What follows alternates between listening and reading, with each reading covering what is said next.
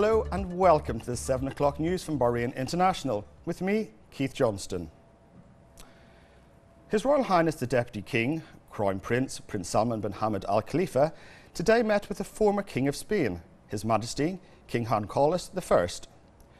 During the meeting, the Deputy King affirmed that relations between the Kingdom of Bahrain and the Kingdom of Spain are continuously progressing due to the joint commitment by both countries' leaderships to reinforce collaboration across a number of sectors while expanding areas of common interest.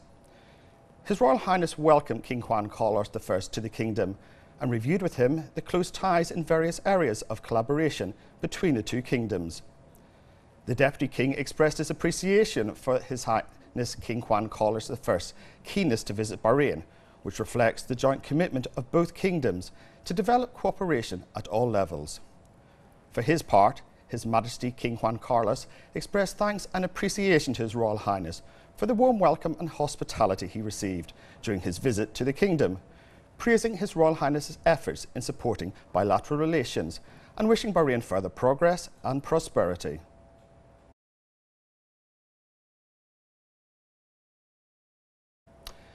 His Royal Highness the Prime Minister, Prince Khalifa bin Salman Al Khalifa, held a telephone call with the Mayor of Kuwait, His Highness Sheikh Sabah Al Ahmad Al Jabbar Al Sabah, to inquire on the health of the Mayor of Kuwait following his entry to hospital for medical examinations.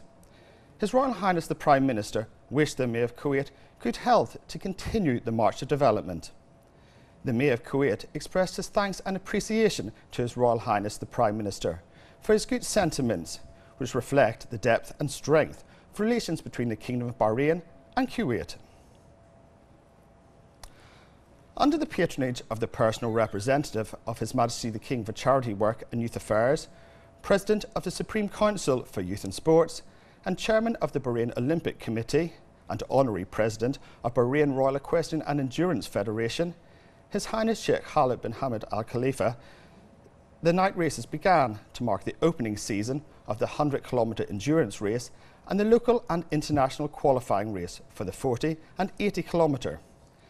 His Highness followed up on the preparations for the race and the veterinary examination in the presence of the President of the Bahrain Royal Equestrian and Endurance Federation, Sheikh Faisal bin Rashid Al Khalifa. His Highness Sheikh Nasser expressed pleasure to organise the race, in which a number of jockeys from the Royal Endurance team as well as local stables participated. He affirmed that the race witnessed strong competition, which reflected the participants' readiness for the season. He added that this race was strong in the first phase thanks to the enthusiasm of the participants. His Highness said that the weather condition during the race motivated the jockeys to reach higher levels and achieve the first title, which reflects their experience and capabilities and the keenness to contribute to the success of the race, which will have a positive impact on their performance level in the coming races, in order to achieve the highest titles. His Highness praised the efforts exerted by Brief, led by Sheikh Faisal bin Rashid Al Khalifa, in implementing the development programmes that will achieve the plan set by His Highness Sheikh Nasser to make further progress in the sport.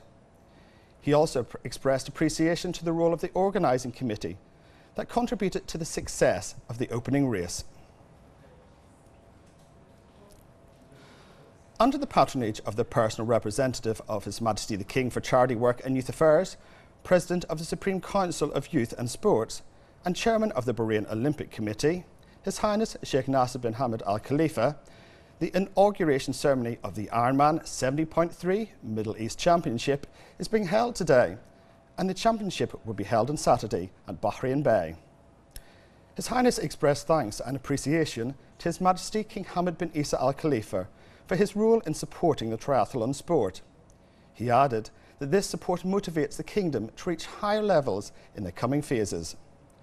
His Highness welcomed all participants in the championship, which will witness heated competition in swimming, cycling and running. He affirmed that the organising committee is ready to host the championship, hailing the efforts to both Bahrain Triathlon Federation and the organising committee. He added that hosting this event will have positive results on the Kingdom, especially on the economic, media and cultural fields. He also said it will benefit the organising committee to earn more experience, as well as showcasing the capabilities of the Bahraini cadres. His Highness stressed his readiness to compete for the first title after intensive preparations and serious training that he has undertaken. The organising committee held a press conference on the occasion and discussed the recent preparations for the championship, and also discussed His Highness Sheikh Nasser's directives to organise a triathlon race for boys and girls. The registration witnessed a number of participating children who will participate in the boys and girls race that will be held tomorrow at 11 a.m. The aim of these races is to inspire children to practice sports and direct them into a healthy, positive life.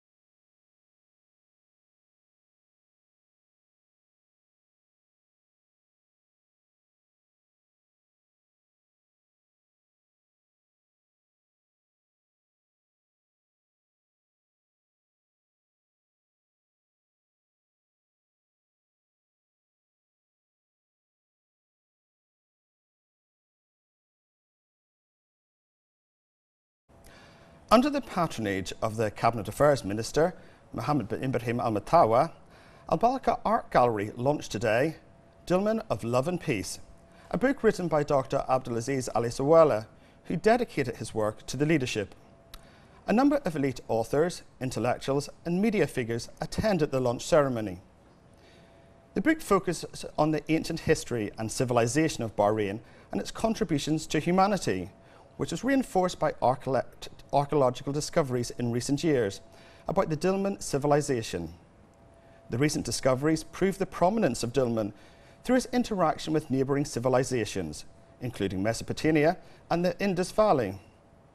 On this occasion, Al-Matawa praised the efforts of Dr. Sawala, adding that the book will become a valuable resource for those interested in history and research. For his part, Dr. Sawala expressed thanks and appreciation to the Minister of Cabinet Affairs on his patronage and support to the researchers. Foreign Affairs Minister Sheikh Khalid bin Ahmed bin Mohammed Al Khalifa has joined the Ambassador of the People's Republic of China in the Kingdom of Bahrain. Qi Zonghong is laying the foundation stone for the Chinese embassy building in Bahrain. On this occasion, the Minister extended his sincere congratulations to the People's Republic of China, praising the relations between both countries, especially after the visit of His Majesty King Hamad bin Isa Al Khalifa to China. The Minister also lauded the important role of China in establishing world peace, stability and development, and expressed aspirations to further develop bilateral relations and to continue to work on establishing peace and security in the region and the world.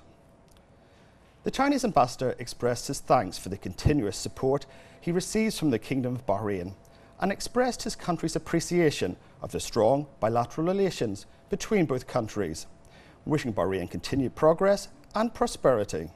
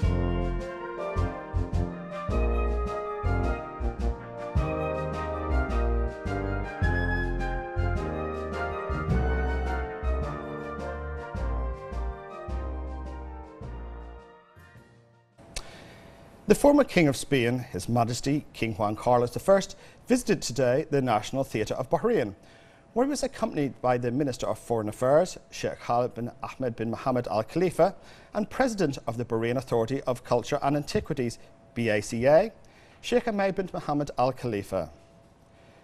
During the visit, Sheikh Ahmed briefed His Majesty on the National Theatre's role in supporting cultural and artistic movement, to achieve communication between various people and cultures in organising events that reflect Bahrain's openness and its relations with friendly countries. She also briefed His Majesty on the activities of the Bahrain Authority of Culture and Antiquities and the celebrations for Maharik, the capital of Islamic culture, and the International Conference of the World of Heritage Committee, chaired by Bahrain.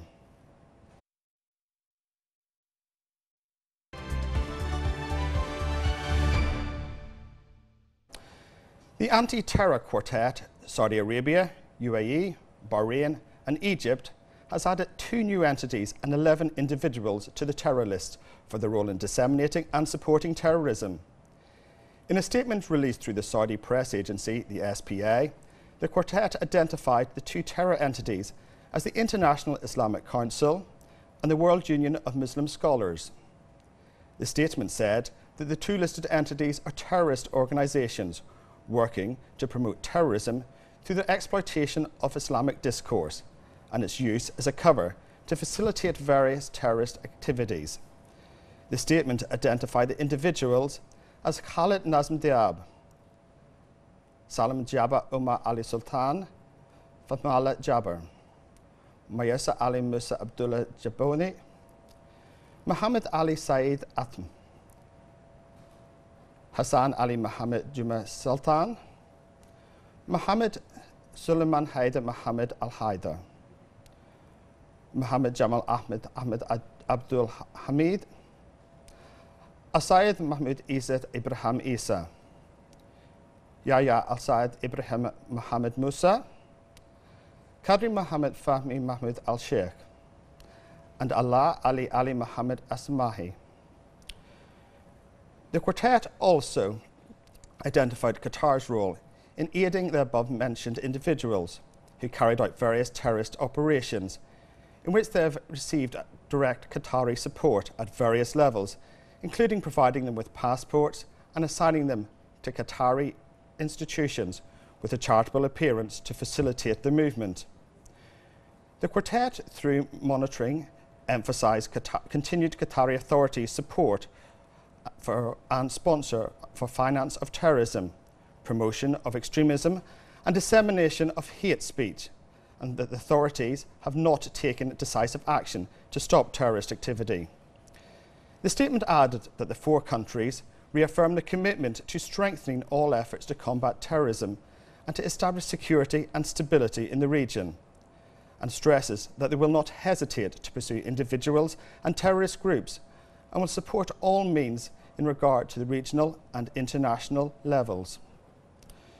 The 4 countries also thank all the countries that support them in their actions in the fight against terrorism, extremism and violence, and rely on them to continue their efforts and cooperation to eradicate this phenomenon that has long been evil throughout the world.